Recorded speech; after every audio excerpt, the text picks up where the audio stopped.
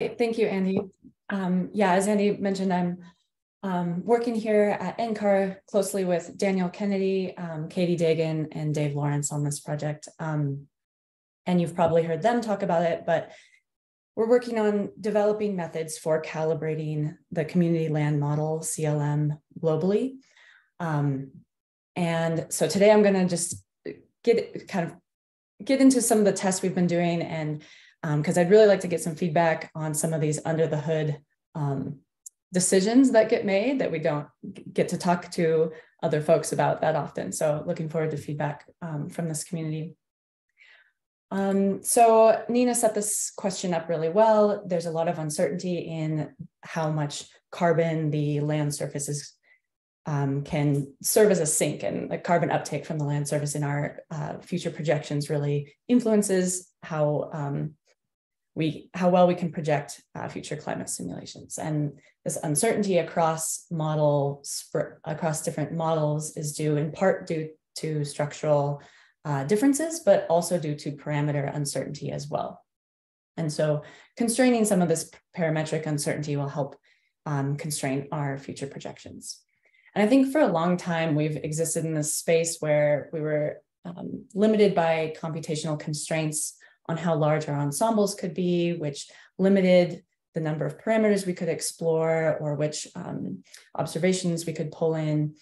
And more recently, some of those computational constraints are being alleviated, and we can run larger ensembles. And also importantly, machine learning has really demonstrated itself to be a very valuable tool for these high dimensional data-driven problems like parameter estimation. So here we're going to apply techniques that leverage some of the emerging machine learning tools to calibrate the model. There's a lot of infrastructure work that goes into making these types of experiments possible. And Katie Dagan and Daniel Kennedy have put years of work into preparing CLM to be able to run these types of simulations. First, they pulled out all of the parameters in the land model, many, over 200 parameters in the land model, and developed some infrastructure to run fast spin-up and generate these large perturbed parameter ensembles and also improved computational efficiency along the way. And so because of all this groundwork that they've laid, they were able to run a one-at-a-time ensemble where each parameter was run at its minimum and maximum value, and they set those ranges as well. And so we've learned a lot from this, identifying which parameters are influential, and then can move on to this phase 2, where we start quantifying parameter uncertainty and work towards a calibration methodology. So for our calibration methods, this workflow is going to look really familiar to many of you. We first generate a perturbed parameter ensemble, identify the observational targets that we're trying to calibrate to, define our metrics or our cost function, and then train some surrogate models, use machine learning to build an emulator, and then use that emulator to explore the parameter space and constrain the posterior distributions on our parameters. And it's likely that we have to repeat this process, multiple times before we have sufficiently constrained posterior distributions and can move towards optimization. And that might look like MCMC or something like that. So this is our overall approach, but I'm just going to focus in on these two aspects of the methodology, because I think there's a lot of decisions that get made in here that might influence how successful our calibration is. So I'm going to think about how we construct this emulation task and what impacts that has on calibration. And if I have time for it, I can share why I think that some of those decisions influence the accuracy of our emulator predictions. But before I provide some more information or lay out that experimental design a bit more, I want to just give an overview of our ensemble and the tools we're working with.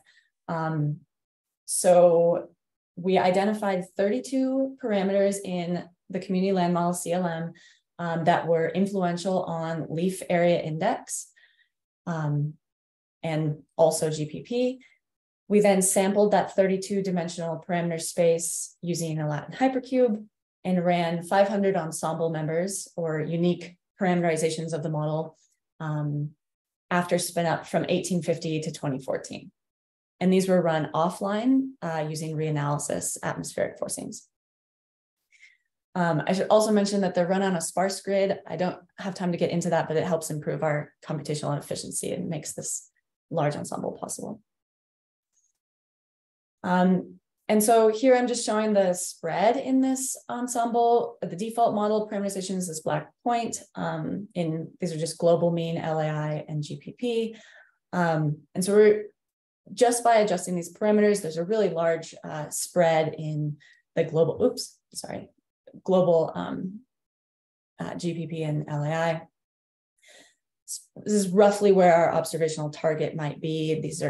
We're still thinking about how to really robustly quantify observational uncertainty in these types of calibration projects. So this is likely under, this green square is likely too small, but roughly we should be somewhere down here.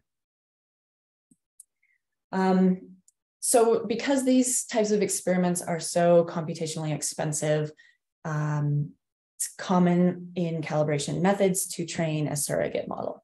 And the point of this surrogate model is just to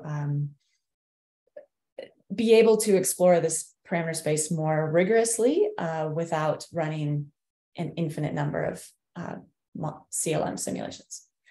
So for those not familiar with this method, you run a sort of a sparse sampling of the parameter space through the forward model, or CLM in this case, and then train some machine learning tool, emulator, surrogate model, those are all interchangeable, to build this surface. And that surface then gives us this computationally cheap, fast way to evaluate different parameter combinations. We've heard about this many times throughout the workshop, but once the emulator is trained and built, we can use it to assess parameter sensitivity, detect interactions and nonlinearities, and then I'm going to talk about its use in calibration or optimization. Okay, so now getting into what a typical experimental design might look like.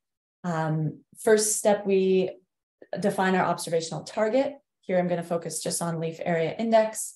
You typically have to do some form of spatial and temporal aggregation. That might just be a global mean on the simple side. You can make this as complex as you want, start using EOFs or different encoder decoder tools. For this simple example, I'm just going to show the biome. I'm aggregating to the biome level, which is like tropical forest, tundra, boreal forest, etc. The third step is to then define some error metric. This could be root mean square error, pick your favorite metric. Here, I'm just using the bias squared over the standard deviation of the observations. And then we have to construct our cost function. And so this is just some weighted combination of different metrics. For this example, I'm just using the 9 different biomes. I'm taking this error metric in each biome and just summing across the 9 biomes, treating them all equally. It's just a really simple cost function for this to demonstrate this experiment.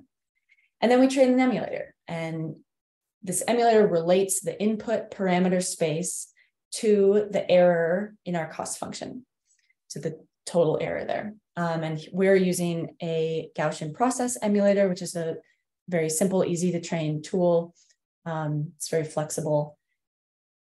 And I'm showing just the validation of that emulator here. So I train the emulator using 450 of my ensemble members, and then I validate it on the 50 ensemble members that I hid during training. That's shown here. So what the actual model output error, total cost function error is shown on the X. And then what the emulator predicts is on the Y. And we want this to be on the 1-to-1 line. It's reasonable. It's not great. It's okay. R squared of 0.91. So this is sort of a somewhat classical approach to constructing the emulator task is what the terminology I'm using here. And I'm going to call this the total error emulator because I'm just using one emulator to predict this total error. An alternative way to set up this workflow, and I'm just changing the order of operations here, would be to first define our observational targets, LAI, define that spatial and temporal aggregation, still using the biome, but then I jump right in and train an emulator. So in this case, I'm training an emulator to predict the biome level LAI, and I do that for each biome. So tropical rainforest, temperate rainforest, boreal forest, tundra. I relate the input parameter space to the leaf area index in each individual biome. And by doing this, I'm preserving some of the unique relationships between that input parameter space and the biome specific ecological function. So I end up with 9 different emulators, one for each biome. And then I can use the emulated leaf area index to plug into my error metric and also to calculate my cost function. These are identical. So I've really just changed the order of operations here. But one thing I want to point out before I move on is that in the first case, I'm trying to minimize this cost function. And so I'm looking for parameter sets that are down here by 0. I want them to have 0 error. So I'm actually pushing up against an edge of my training data. I train the emulator on, it's all going to be positive because of my cost function metric, but I'm pushing towards the edge of my training data space. Whereas in this case, the optimal value is somewhere in the middle of my training data space. Because I'm not training to an error, I'm training to the actual LAI. And so that actually makes it a somewhat easier task for the emulator because I'm not asking it to extrapolate. Okay, so just comparing these two approaches, we have the total error emulator, R squared was 0.91, I already showed this. And then when I use the 9 different biome level emulators, the total cost function error, the R squared is around 0.92. So pretty similar, neither of these are great. They're not terrible, but they're similar. And so I may not expect when I use these 2 methods and I run them through the calibration, I may not expect too different of results because I expect the emulator performance to be similar. So that's what I'm going to do. We're going to test it out, and to test that, we first take a large sample from the input parameter space, and then using the 2 different methods, ask the emulators to predict what the error is, the cost function, and then identify parameter sets within this sample that fall within our observational tolerance. In this case, I have 25 ensemble members that passed this, that are within the observational tolerance for each different method. And then I ran CLM with those 25 new, better parameter sets, and we'll see how they look. So here's our results. Our initial ensemble, using the Latin hypercube sampling, I'm just showing the total cost function error on the Y. Our initial spread looks something like this. We have 500 ensemble members. Some had really high error, some are very low. This dashed line is our observational tolerance. So anything below that, we had a few ensemble members that are below, that fall within our observational tolerance.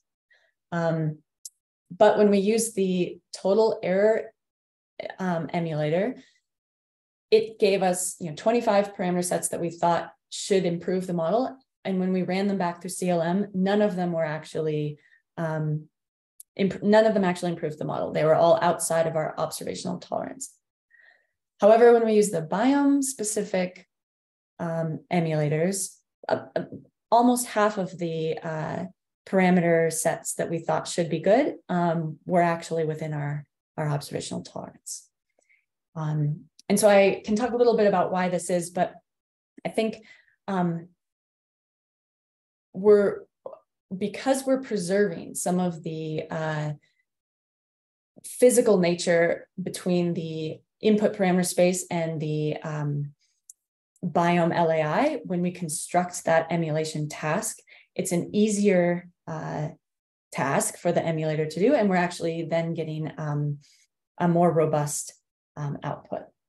And so for the sake of time, I'm just going to jump to my takeaways here. So I think what we learned from this type of very simple experiment is that constructing the emulation task to relate parameters directly to the model output is going to be key, right? We don't want to build up a complex compound error function and then try to emulate that error function, because that's just a really hard emulation task. Sure, we can use better methods, different emulators, and work on improving emulator performance, but it's actually pretty low-hanging fruit to just design really simple emulation tasks and then use this ensemble of emulators. And we saw that using an ensemble of emulators that each perform a very simple task well can actually be a better, give us better results in our calibration.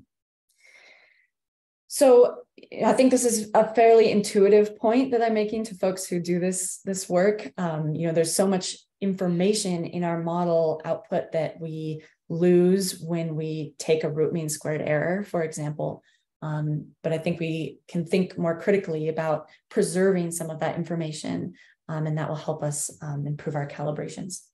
So our next steps are to then extend this approach. We want to take it to the PFT level, maybe try it out on grid cells. If these are cheap, why not have an emulator for every grid cell? I don't know if that's a good idea yet or not. We're just trying that out. We're going to add metrics and variables and explore other emulation tools. We heard other folks talk today about the importance of antecedent conditions on ecosystem function. And so a long short-term model might be able to preserve some of that information and encode it into our emulation tests. So with that, I'll wrap up and take questions if there are any.